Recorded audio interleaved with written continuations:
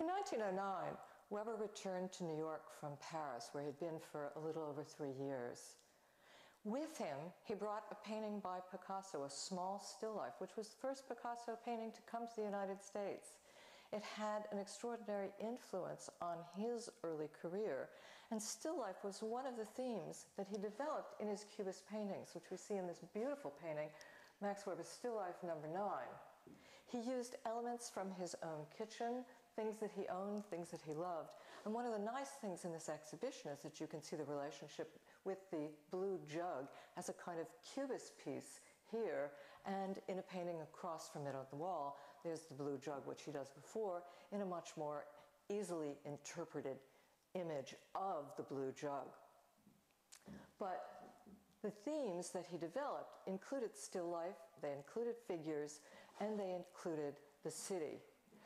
He was also fascinated by the idea of movement, which we see in a whole series that he did of dancers and also of athletes.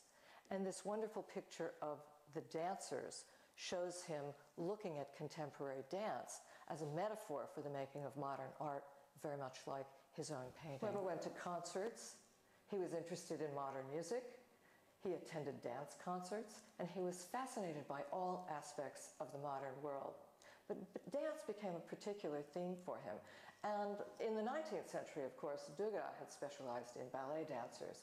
But Weber was interested in the new form of the modern dance, in which people like Isadora Duncan opened up a whole new way of free-form dancing. And the free-form dancing of Isadora Duncan really reflected a kind of free-form style, a whole new way of thinking about art that Weber was trying to effect in his work, too.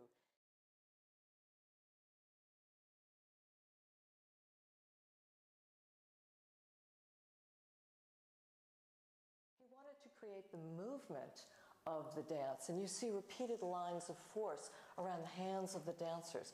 You see a kind of fragmented form of the space, and you see repeated images of the dancers throughout the picture, this wonderful pastel.